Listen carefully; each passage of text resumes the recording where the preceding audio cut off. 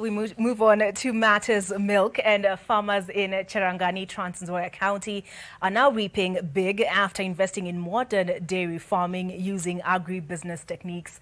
The farmers came together and installed a cooling plant to preserve milk. Judith Chorono reports.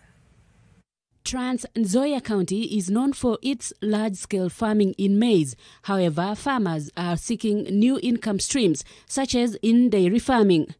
The farmers pooled their resources together and formed Moita Dairy Cooperative Society, where they aggregate their milk. Nimeweza kusomesha watoto na kijana ako form 4.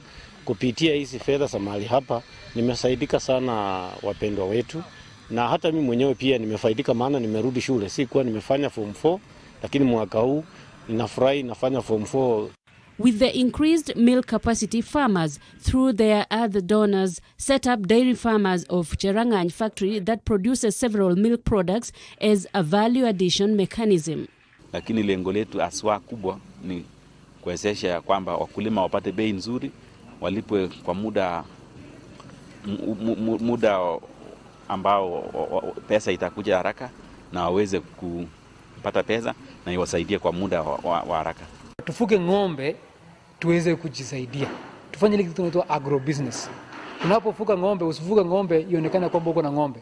But ufuge ng'ombe ujue kwamba hiyo ndio ambayo itakulishia watoto, hiyo ndio ambayo itakusomezea watoto. Speaking at the factory, the farmer said that they intend to expand to other parts of the region by educating and empowering farmers through their cooperatives.